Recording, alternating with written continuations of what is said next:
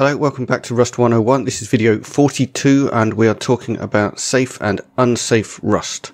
And we're going to start off by talking about why we need unsafe Rust. Okay, so yeah, this is going to be the next few videos. We're going to talk about when you should, when you're going to need to use unsafe. We're going to talk about what undefined behavior is and help you think about it. We're going to talk about what raw pointers are, and we're going to have a look at some actual examples of where you might use unsafe. But for this video, it's why does unsafe exist, I guess. This video, why is unsafe needed? We're going to say, then we're going to talk about what unsafe means, then we're going to talk about undefined behavior and some examples and types. Okay, so why is unsafe needed? Well, in safe Rust, in normal Rust, the Rust that we've been talking about so far, if we have a reference like %t or %mut, something that refers to something else, then it's always valid. And if you've only ever done Rust and not done any other programming in any language with pointers, then some of this stuff is going to be unfamiliar. But yeah, what's underneath what a reference is a number that points at, that is the address of a piece of memory. And we've talked about in this series before about how there are pointers which point at bits of memory. So underneath, a reference is just a number that is the address of a piece of memory. And so we've always assumed that it's always pointing at the right piece of memory. And that's because we can. Because in Rust, if you have an %t or an %mut, it is guaranteed always to point at a valid piece of memory. So it's never null, which just means that the number is 0. So it's never pointing at the kind of non-existent 0 address. Also, the address is well aligned, and that means that depending on your architecture, your computer, it's at an allowed address for that type. So that might be, it might be that it has to be divisible by 4 or 8 or something else for that type to be able to live there. So that's just a kind of detail about pointers that you normally don't have to think about. But if you're manually manipulating these numbers, you do have to think about them. And crucially, Rust also guarantees that it points to a bit of memory that belongs to the process and hasn't been given up by the process, like hasn't been deleted or dropped or whatever the phrases that we've been using before. That when you first create it, it's pointing at some memory belonging to the process, the right piece of memory, the thing you meant. And then that piece of memory never gets freed up and given back to the operating system while you still have a reference to it. So those are guarantees about references that we may not have even been thinking about, but that we have because of the way Rust works.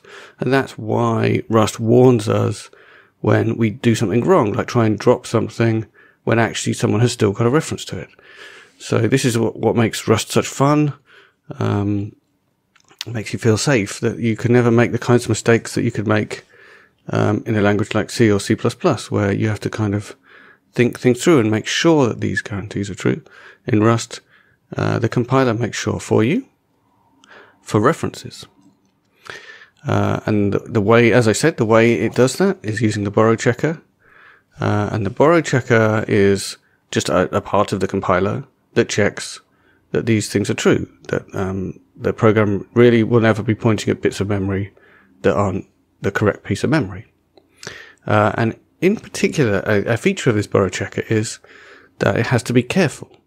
And it has to be absolutely sure that this is the case for your code, and not be slightly lenient because it's probably fine, right? Because then you would lose all the benefits that these guarantees give you. So the borrow checker is conservative. It makes sure that it can say, when it says yes, it's definitely right. And if it's not sure, it says no, you can't do that.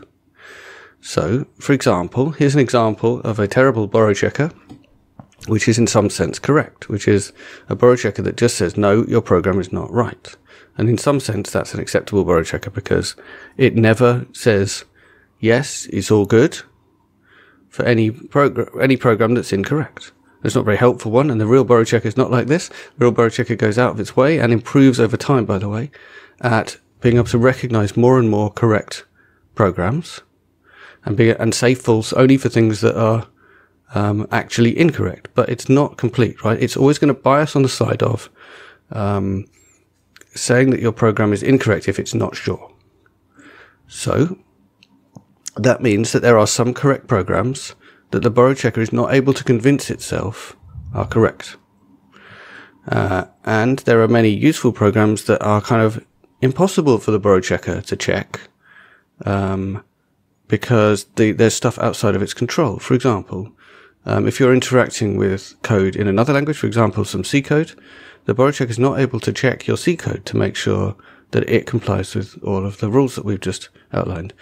And some C programs don't comply with those rules like 100% of the time, and maybe just eventually resolve into a situation where those rules are obeyed again. Also, if you're interacting with bits of the operating system or the hardware, the Rust compiler may not be able to guarantee that things are the way it thinks they are. They may have changed underneath it.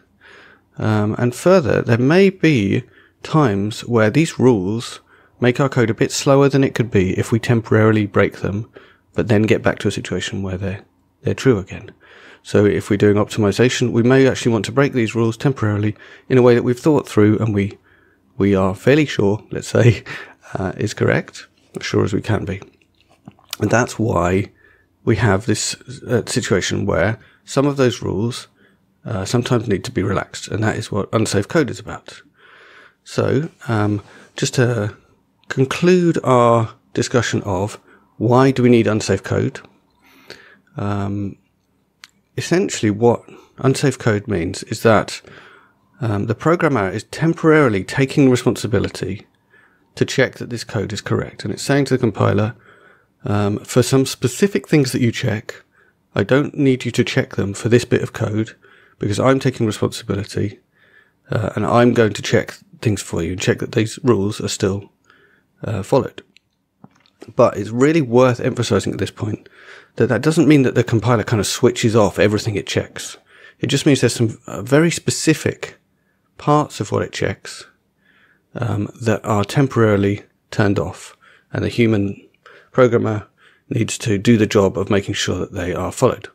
And in particular, it means that we can use raw pointers instead of references which have all these guarantees around them. There's this other type called pointer, where the conditions on what we can do with that thing are less strict when we're inside unsafe code. So we can do some things, and we'll find out later exactly what those things are. But the most obvious one is being able to dereference a pointer, even though the compiler hasn't guaranteed for us that it's pointing at valid code. Dereference just means go and look up the address. So we can go and look up the address that's stored in a pointer, even though the compiler can't guarantee for us that it's correct. Now, your code is broken and wrong if you go and look up an address which is not right. So that nothing changes there. The only difference is you as the programmer are responsible for making sure that you only go and look up an address if it's correct, instead of Rust taking care of that for you like it does in most of in safe Rust. Alright, so that is why we need unsafe.